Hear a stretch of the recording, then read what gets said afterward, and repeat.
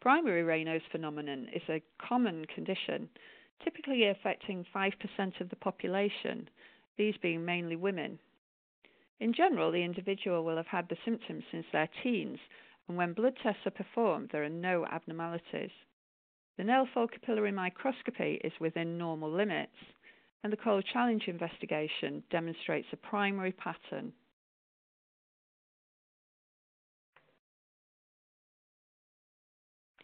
Secondary Raynaud's phenomenon is much, much rarer, with scleroderma affecting in the order of 30 per million of population.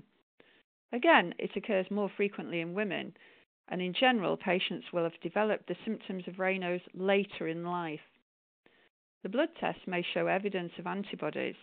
The nail fold capillary microscopy is often abnormal, and the cold challenge investigation demonstrates a secondary pattern.